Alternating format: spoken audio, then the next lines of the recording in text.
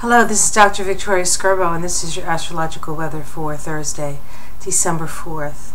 Today, the moon continues its journey through Taurus. Yesterday, the Taurus moon had some success with slowing things down a bit, but today it doesn't really have a snowball's chance in Hades to do that. The reason for that is two major trines, one between Venus and Jupiter and one between the Sun and Uranus. Both Venus, Jupiter, the Sun, and Uranus are all in fire signs, and so we have some very creative aspects today. Fire imposes or imparts a lot of energy and activity and transformation.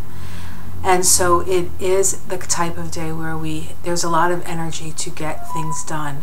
Probably the biggest problem today is that we can overextend ourselves, either financially or physically. So we do need to pace ourselves today, but we can get a lot done. The other thing that happens today is Mars, the planet of action, moves out of rather somewhat stodgy Capricorn, my apologies to my Capricorn friends, and moves into out-of-the-box Aquarius. What this creates is something called mutual reception. And the reason for the mutual reception is that Uranus, which is the ruling planet of Aquarius, is in Aries, and Mars, the ruling planet of Aries, is in Aquarius. So the Mars and Uranus have sort of switched dance partners, but both dance partners know the steps, and so there's a flow between Mars and Uranus.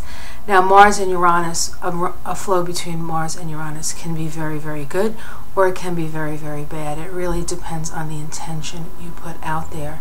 If you can work for the common good, if you can work for progressive change that helps all of us, that is the best use of this energy. And this energy is going to be around for a while, well into next year. So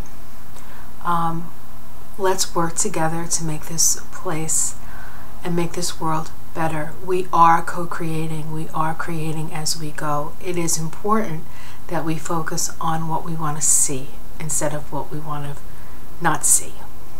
Have a great day, and I'll see you tomorrow.